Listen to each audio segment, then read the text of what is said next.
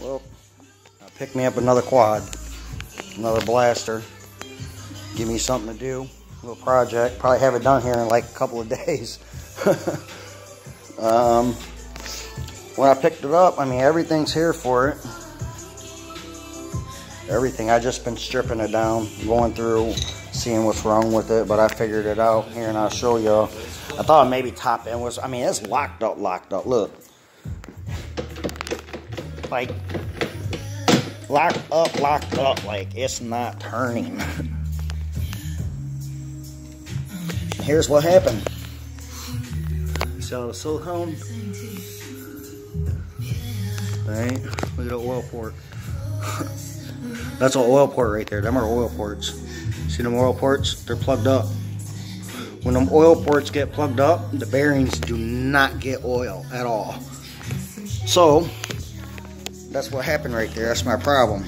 I gotta pull the engine out now, split the cases, new bearings, new crank bearings, I mean.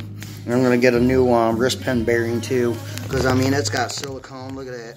It's like they accidentally dabbed it. You can see the here. Let me zoom in a little. You can see it right there, and that's gray and orange RTV they used. Should never use RTV on these ever, never. And this is exactly why right here. I mean, even you, I don't know. I mean, you can use RTV, but I mean, man, that's just crazy, the amount they used on this. This is what you're supposed to use right here. If you're going to split cases, Yamabond 4. That's what you want when you go to split cases. So yeah, so far I'm looking at a set of bearings. You know, see how it is when I get it apart though. Because I mean, a trans could be the same way. I probably have to go through everything in there. And see when I get it apart though. But yeah, it's definitely top end's new. Yeah, top end's brand freaking new. It's just enough runtime for it to lock the bearings up.